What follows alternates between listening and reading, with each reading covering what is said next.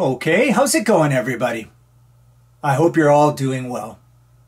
Okay, so in this episode, I want to try to say something about Picasso and his masterpiece painting, The Young Ladies of Avignon. Okay, so let's go back some 116 years ago. Okay, so in 1907, at his home in the infamous and run-down Bateau Lavoir, the 26-year-old Picasso finally showed to a few of his artist friends the painting that he'd been working on in secret for a long time. Okay, now here's the thing. The reaction wasn't great, to put it mildly. For example, the acclaimed French painter Matisse, who was there, thought it was some kind of hoax. Others thought it was a caricature. And some others yet thought that Picasso had gone completely insane. I mean, here's what some of them said when they saw it. The Fauvist painter, André Derain, said this. He said, "One day we shall find Picasso has hanged himself behind this great canvas." And the soon-to-be famous Cubist painter, George Braque, actually said to Picasso, he said, "It's as if you are making us eat rope or drink turpentine." Okay, so the point is that by any standards, the painting was, well, simply shocking. No one had ever seen anything like this sort of thing before. Now, for those of you who don't know, it's a painting of 5 nude women, standing nearly 7 feet tall, staring out at the viewer. Now, they're prostitutes in a brothel. Apparently a brothel located on Avignon Street in Barcelona. Hence the name it was eventually given, the Young Ladies of Avignon. Okay, well, so despite its rocky reception, it turns out that this monumental painting is now pretty much regarded as the first truly 20th century painting and the single most important turning point in the evolution of modern art. Okay, so now I want to try to say something about the style and the importance of this painting. But maybe the best way to do this is to first start off by saying something about Picasso's relationship with another great painter of the time, one I just mentioned at the outset, namely Matisse. Okay, so Matisse had a pretty clear idea of what he wanted his art to do. What the French painter wanted to do was to create a world through painting in which sufferers can be relieved from their pain and where there was, let's say, minimal conflict. I mean, this is what he says in his memoirs, Matisse. He says, "I am after an art of equilibrium and purity, an art that neither unsettles nor confuses. I would like people who are weary and stressed and broken to find peace and tranquility as they look at my pictures." And if you don't believe me, check out his 1904 painting called Richness, Calm, and Pleasure, and his 1906 one called The Joy of Life, if you want to see this peace and this joy and this sentimentality that he's talking about. Okay, now Picasso was pretty good friends with Matisse. Actually, they were first introduced to each other by the art collector Gertrude Stein. But also, more importantly, Picasso was really in competition with Matisse. You see, they were both determined to become the greatest painter of their own time. So realizing that Matisse had done as much as any painter with color, the one thing Picasso did to try to get a one-up on him was to start concentrating much more on form. But the other thing that he did was to break from Matisse's sentimentality. And well, we see this break from Matisse very clearly in the young ladies.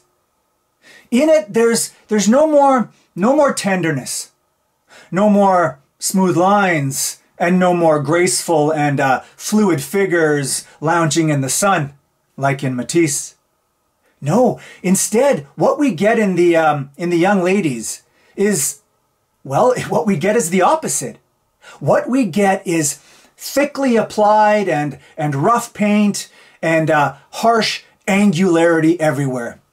You could say that in this painting, what Picasso did is he elevated the rough and the messy and the savagery of form to a height it had never been at before. You know, it's interesting. According to the Korean philosopher Byung-Chul Han, we live in a society dominated by the smooth. It is the signature of our contemporary world. From iPhones to Brazilian waxes, it's all about a concern for the smooth and the polished, he says. Now, why are we so attracted to smoothness? Well, he says it's because it connotes positivity and it doesn't offer any resistance. And what's more, he says that the smooth and the polished, they don't invite interpretation or reflection. They have no shallows. They have no craters, no depth, no ambiguity. They just are what they are. In fact, the smooth is often mirror-like, right? We see ourselves there. We become assured of ourselves through the smooth. But of course, this means that, like Narcissus looking down at the clearest water, in a world of the smooth, we only ever encounter ourselves and not the other. So, there's no alterity. There's no opposition.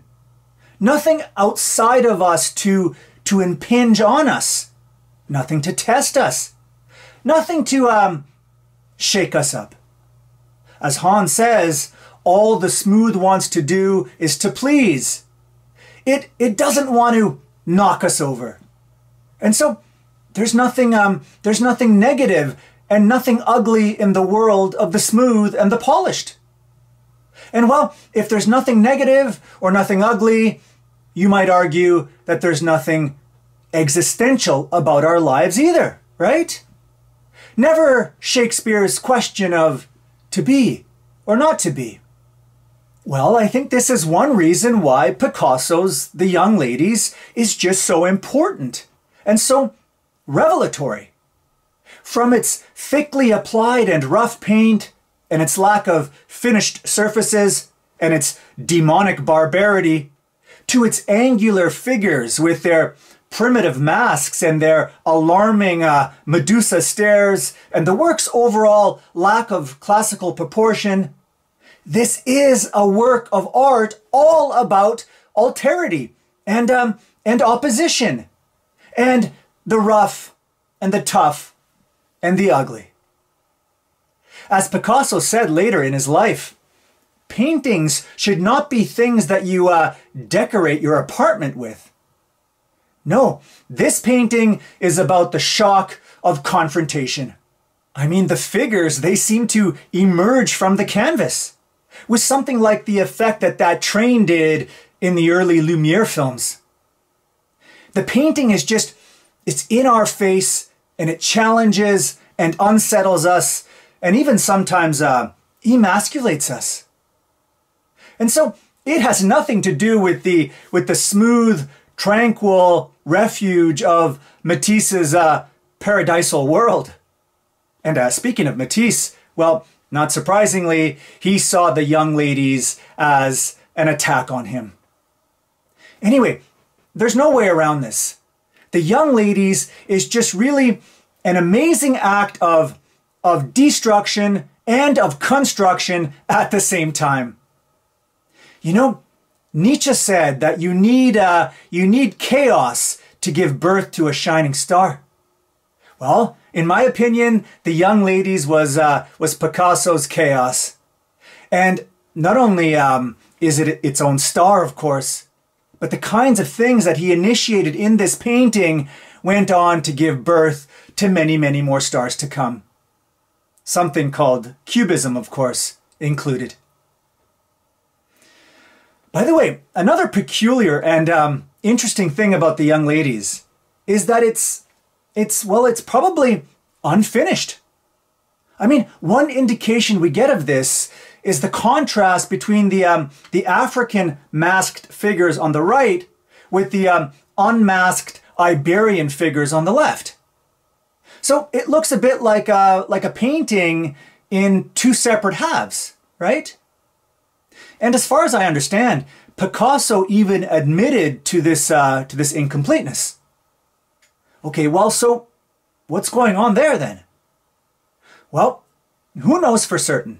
Maybe he just couldn't figure it out, and that's why, incredibly, he had this painting locked up in his room for 25 years, barely showing it to anyone. Or maybe not. Maybe this incompleteness was part of the message.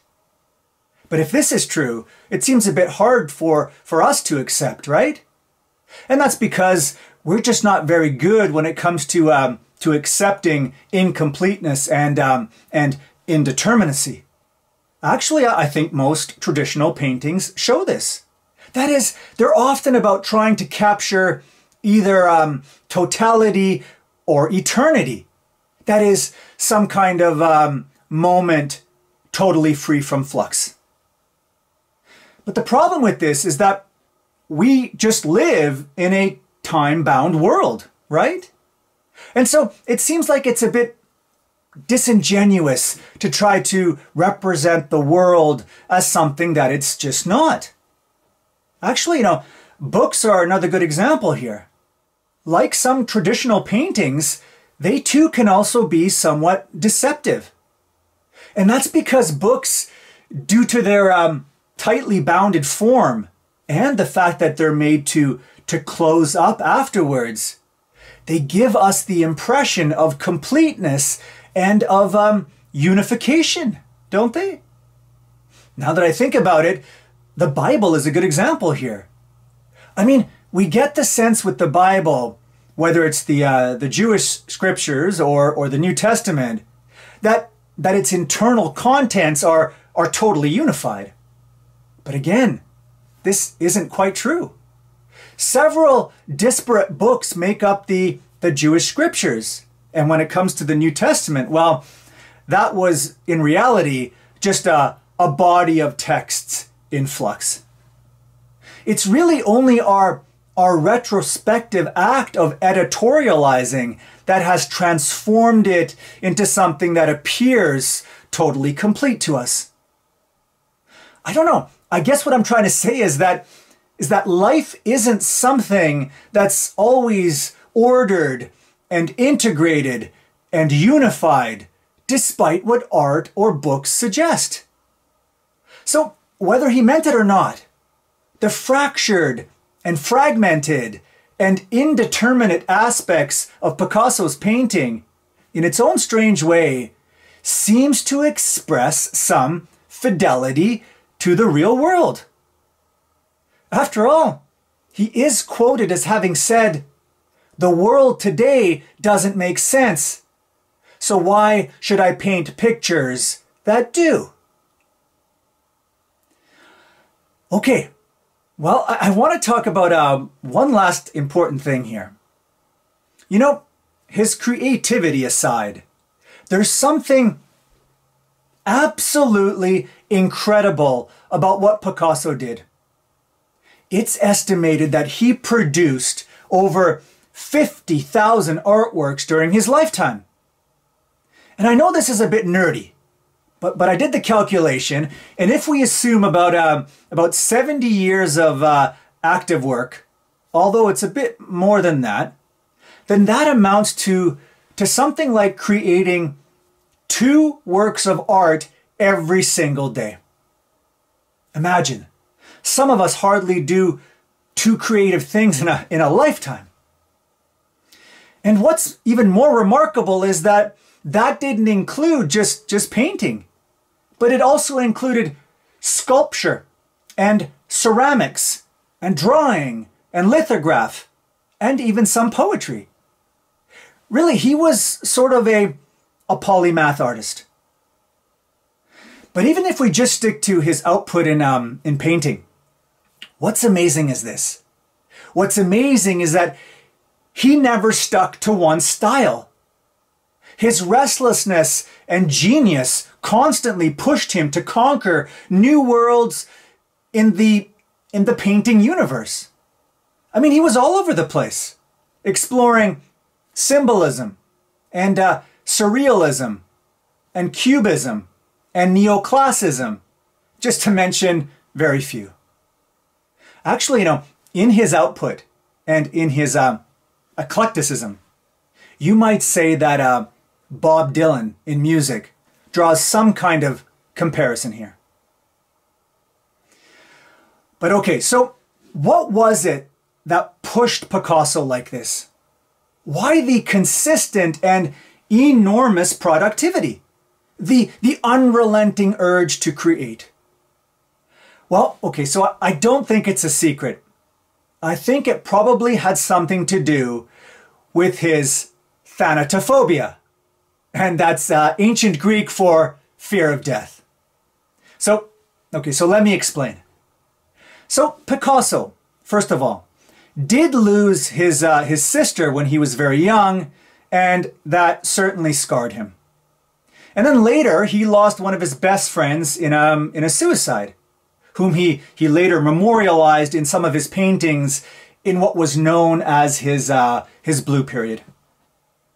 And it's interesting. From what I understand, in the first drafts of the young ladies, there was originally a male figure carrying a skull, a traditional symbol of death, of course. And not only that, but I think that the African masks on the two women on the right is revealing here too. Now, why? Well, African masks were often used to ward off, among other things, the forces of death. And Picasso knew this, since he actually talked about it briefly. Okay, so now why am I talking about all this? Well, so maybe the young ladies was not just meant to challenge the complete visual order of things, but also partly Picasso's way of exorcising the forces of death.